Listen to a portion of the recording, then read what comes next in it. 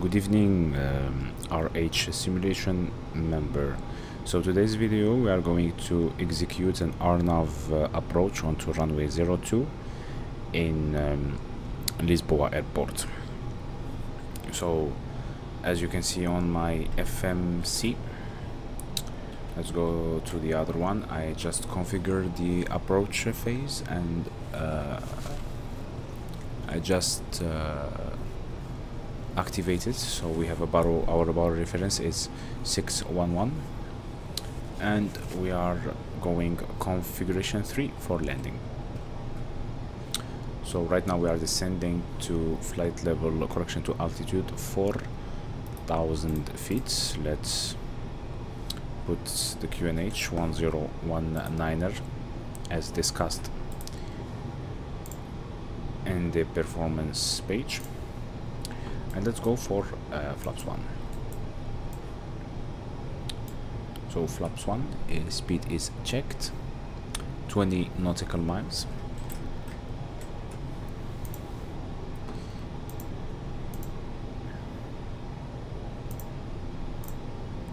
And here we have the approach. So we are arriving to P6, which is the intermediate fix as specified in the charts, and then we will follow a heading of 25025. So we are supposed to be at 160 knots until 4 nautical miles. So we are actually approaching the flaps 2 selected speed. So let's go flaps 2, speed checked, descending to P6. So what we are going to do, it's an LPV, which is a localizer performance with vertical guidance. So since we are an Airbus A320, we are category 3, so the baro reference is 611 feet. That sounds good. So we are approaching to P6. We should be at 180 as maximum. So let's go and select 170 for the moment. Our airplane is accelerating since we just selected flaps 2, so we should go from manage speed to select mode speed in order to tell the aircraft that you should follow the speed selected on the MCP. So in the flight mode annunciators or annunciations, as you can see it on the primary flight display, we have 170 knots in blue. And then we will follow basically our IFR charts, the arrival from Jeppesen, and from P6 we should at NIDVO we should be at max 160 until the display from the displaced threshold. Since the runway it has a displaced threshold, which is an extra line I will show you in a moment. So here you have the runway 02.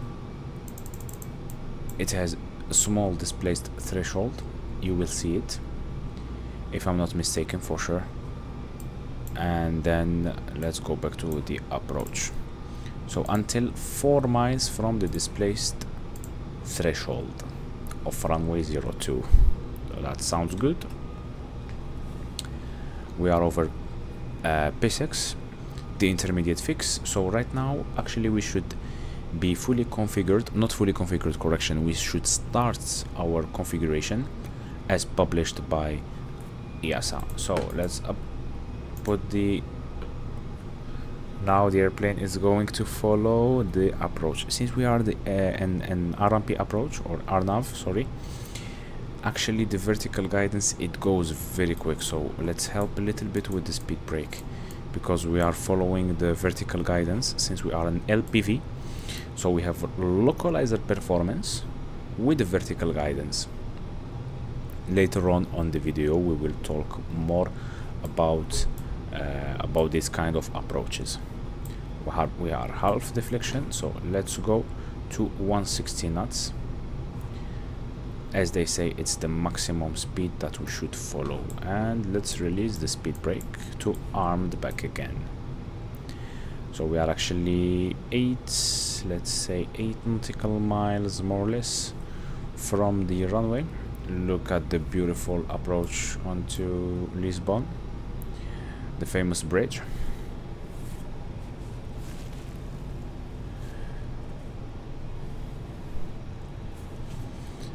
Okay, and my speed is increasing, but not that much.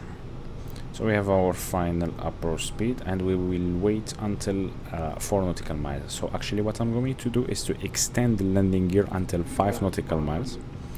So we have the radio altitude alive, 2000, right now 300,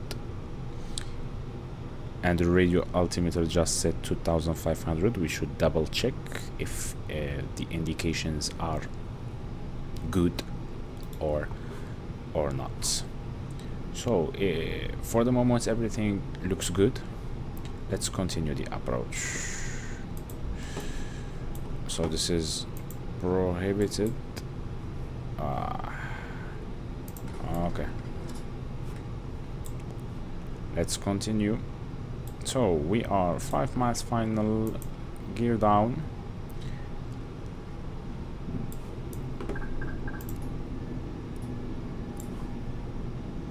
Lights on. And we have small deviation here from the lock.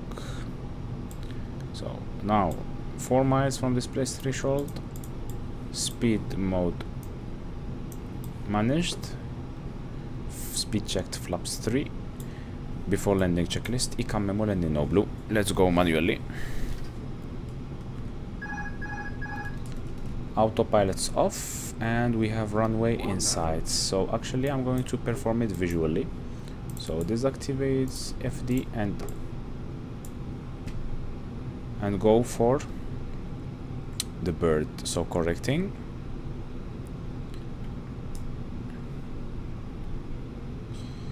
So we have left crosswind. Let's continue the approach. I'm going to put actually 139 here on my MCDU. It goes very quick, very quick. Look at the descent here. So you should not keep or let the aircraft descending that much quickly, since we are on the ground, near the ground. So maybe you will get some downdrafts. Continue runway in sight. We are fully visually. Okay, now 10 knots of left crosswind. We can see it, the wind is pushing us to the right.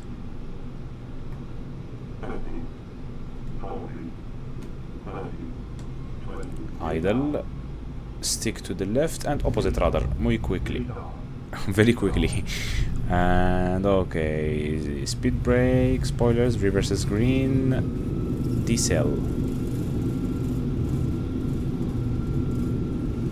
Now the wind shift actually from left crosswind to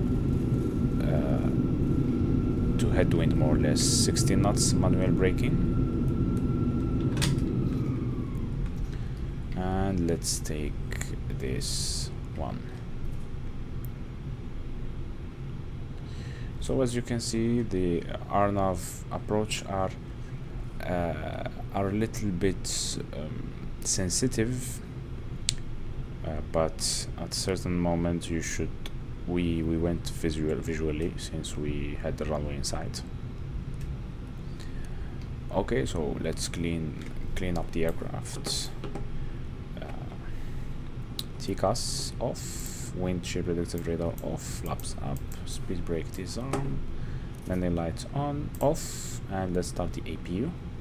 Strop auto, and the runway turn off light, it goes, correction, the nose light, it goes to taxi, and we stop the chrono for both sides. After landing checklist, let's get our paper. So after landing checklist, radar and predictive wind shear is off after landing checklist is completed. So I hope you liked the video, and see you very soon on another video. Thanks for watching. Ciao ciao.